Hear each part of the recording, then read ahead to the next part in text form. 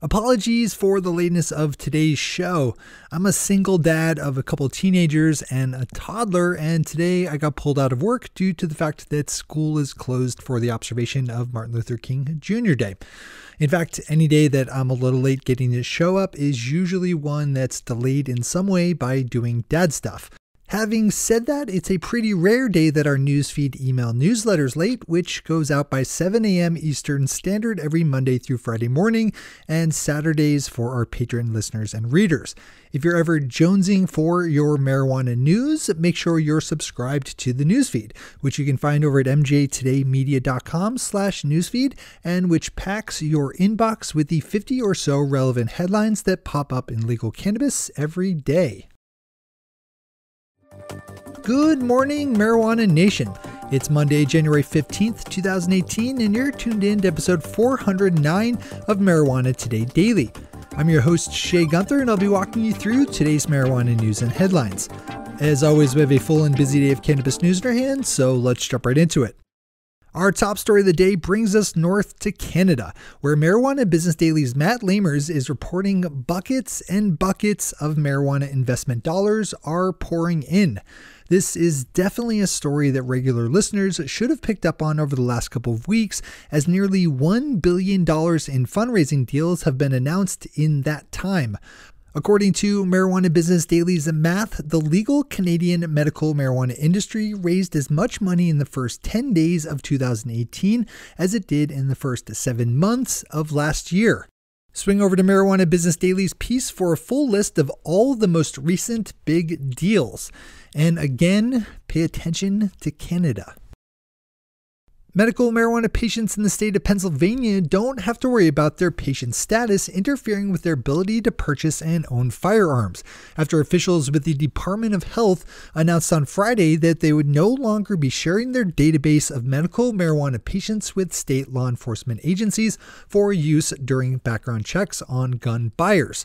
Under federal law, it's still illegal for people who use any kind of marijuana to own guns, so this is one of those gray areas of the law that's still being worked out state by state. Our final top story of the day is a piece by my buddy Tom Angel over at Marijuana Moments about a letter sent on Friday by a bipartisan group of U.S. representatives to congressional leaders asking that states experimenting with marijuana legalization be freed from federal interference. The group of 69 lawmakers asked that an amendment be passed preventing the Department of Justice from spending money on marijuana prosecutions. The amendment was introduced by Representatives Tom McClintock, a Republican from California, and Jared Polis, a Democrat from Colorado. Specifically called out in the legislation for protection is each state with a legal marijuana law. Open up Tom's piece for more details and for a link to the full letter itself. Those are our top stories for today. It's time for Marijuana Today Daily Headlines Blitz. Before we blitz it in headlines, let's quickly thank our sponsor, MJ Today Media, publishers of this podcast, our weekly show Marijuana Today, and the ever-popular MJ Today Media newsfeed email newsletter. We're holding today's spot to talk about the assistant editor that we need to hire. This very part-time job offsets its stupidly low wages with some great opportunities to learn more about legal marijuana media and the industry at large. Our assistant editor will help filter the day's news by scanning and parsing hundreds of headlines to find the ones that are relevant to legal cannabis insiders. If you know your way around the interwebs, have a good nose for news, and would like to throw your hat into the ring to become our next assistant editor, just send me an email to Shay at mjtodaydaily.com, which is spelled S-H-E-A, Shay at mjtodaydaily.com. Tom Angel picks up his second headline of the day with a story about a proposed piece of legislation introduced late last week into the U.S. House of Representatives that would, in effect, act as a super Rohrabacher-Farr amendment, the annual budget rider that's provided a measure of protection to the medical marijuana industry over the last few years. The new piece of legislation, introduced by California Congresswoman Barbara Lee and a handful of co-sponsors, would prevent not only the Justice Department, but any other branch of the federal government from spending money prosecuting people for marijuana crimes, medical or otherwise.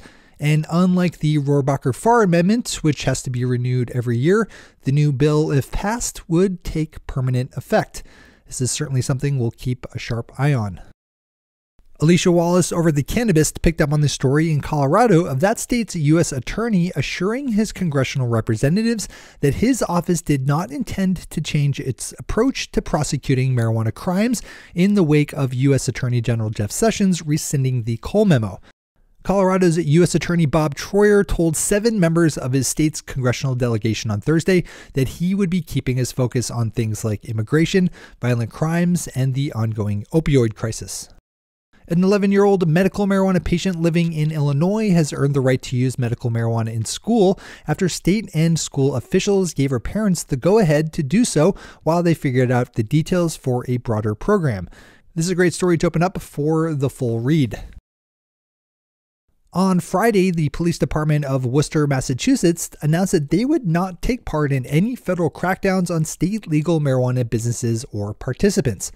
Worcester Police spokesman Lieutenant Sean Murtha wrote in an email, quote, "The Worcester Police Department will continue to enforce all state and local laws and will not get involved in enforcing federal laws in regard to marijuana," unquote.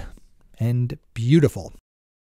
U.S. Representative Earl Blumenauer of Colorado is not happy with an op-ed published on Friday by his state's U.S. Attorney, Billy Williams, in which Mr. Williams sharply criticized Oregon's legal marijuana industry while announcing an upcoming summit to discuss the effects of legalization. In a statement released to Oregon's Statesman Journal, Representative Blumenauer wrote, in part, quote, "I've talked to more members of Congress about this issue than anyone. No one thinks marijuana should be a Schedule I drug, and I think Congress might have more to say about that in the next year, and certainly after the next election," unquote. Another good one to open up for the full dive in. Bouncing up to my corner of the country here in Maine, we have news of state lawmakers and a proposed advisory commission that would help work out ways to integrate the state's medical and adult use marijuana industries. The commission would be made up of 19 members drawn from law enforcement, the marijuana industry, health organizations, state regulators, and state lawmakers, and would submit a report and recommendations to the legislature once per year. State Senator Roger Katz, co-chair of the legislative committee that is currently working to implement adult use sales, says they have no intention of actually merging the medical and adult use industries, only that they wanted to find places where standardization made sense. Our final story of the day is the confirmation made by Vermont Republican Governor Phil Scott that he would indeed sign into law the proposed adult use legalization bill recently passed by his state's House and Senate. Governor Scott announced his intentions on Thursday, but did not say if he would be signing the bill into law publicly. Obviously, we'll be touching back on this one when he signs it. Those are the headlines and news for the day. I'll be back with you again tomorrow morning with another information-packed episode of Marijuana Today Daily. But in the meantime, if you have any stories to share or feedback to give, zip us an email to headlines@mjtodaydaily.com. And while you're clicking around the interwebs, swing over to our Twitter account at mjtodaydaily and visit our website at mjtodaydaily.com to find links to all the news we cover. Thanks to our sponsor, MJ Today Media, and to all of our awesome patron listeners for the support that makes this show possible. To join the illustrious ranks of the patron listeners yourself, swing over to our website at mjtodaydaily.com and click on that big blue button at the top of the page that says Become a Patron. I'm your host, Shay Gunther. Thanks for tuning in and starting your day with marijuana today.